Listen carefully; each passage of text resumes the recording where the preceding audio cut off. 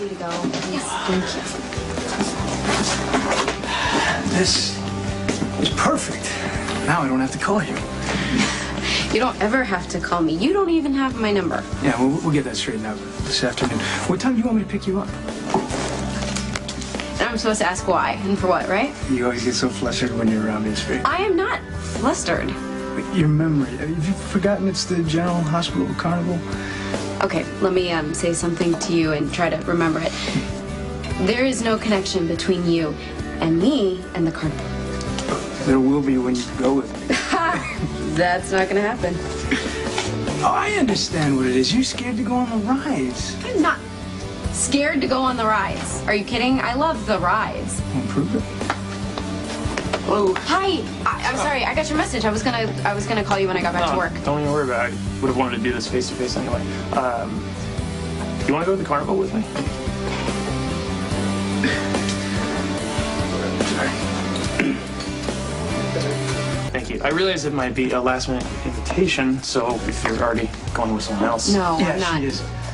Your hair looks great, by the way, without your hand. Yes, thank you. Thanks to you. Yeah. And I would love to go to the carnival with you. Great. You want me to pick you up after my shift? How about I can meet you at the hospital? Or we can do that. That's great. Nurse's station, 10th floor. Great. Sounds good. All right. I'll see you then.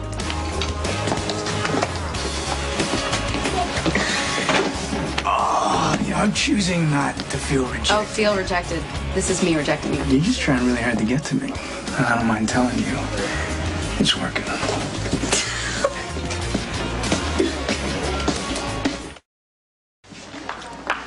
Hey, hi. Why did you want to be here? Shouldn't you be resting in bed or something?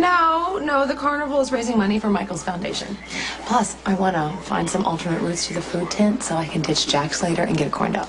Oh, are you sure that's healthy? It's a corn dog, Lulu. I've eaten enough carrot sticks and celery to be able to have 5 corn dogs. Okay, I'm sorry. So then would this be a good time to talk about a guy who's driving me insane? Oh, yes, tell me everything. All right, so I met this guy at Jake's. Actually, no. This guy was hitting on me at Jake's until Lucky and Ethan started beating him up. Are you serious? Yeah. I thought Lucky and Ethan hated each other. Yeah, well, they do, except when they're being Neanderthals. So he wasn't even trying to avoid the fight, right? He just kept mouthing off until Nicholas had to come in and stop it.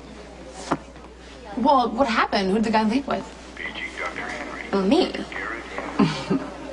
Well, then he won. No, I brought him here and I dumped him and I ditched him. Okay, so?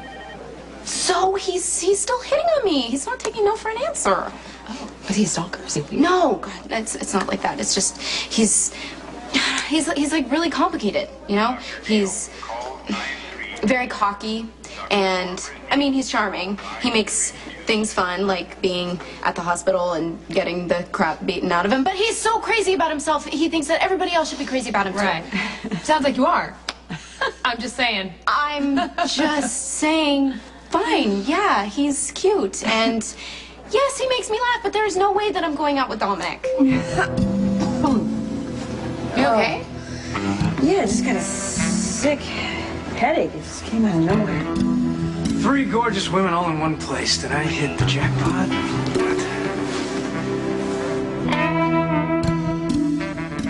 I can't believe you followed me all the way over here. No, I didn't. You heard me arrange to meet Matt, who's my date, as opposed to you. Here. You guys aren't supposed to be for hours. Why would I be here so early?